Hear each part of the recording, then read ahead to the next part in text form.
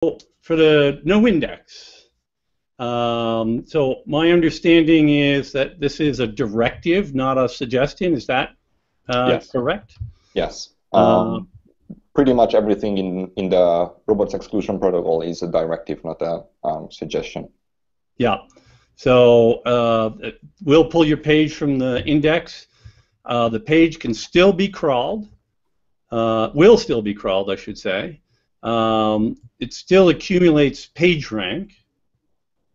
Yes, that's correct. And it can pass page rank through the links found on the page. And that's correct as well, yes. So, although it's fairly inefficient at passing page rank in one sense, because if it's a page you've decided to not have in the index, kind of just spews it through all the links. Yes, no. I don't think that you or there's any dissipation in passing page rank. Another thing that I want to mention that like you are focusing on page rank, but there are a shit ton of other signals that are passed on and play or together play a very important role in passing or in ranking pages. For example, hreflang.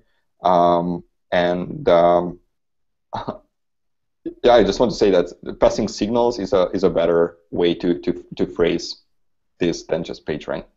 Right. Are there signals other than hreflang that you can mention, or? Let's not go there now. Maybe if we have time at the end, then we will cover that. Okay. So another question that people typically have about Noindex is, does the call frequency of a Noindex page decline over time? Yes. Typically, it will decline for any page that we cannot index for whatever reason. Basically, we will try to crawl a few more times to see if the Noindex is gone or if the page recovered from a 500 or whatever. And if the Noindex is still there, then we will slowly start to move or to not crawl that page that often. We will still probe that page every now and then, probably every 2 months, every 3 months. We will visit the page again to see if the Noindex is still there, but we will very likely not crawl it that often. Right. Anymore.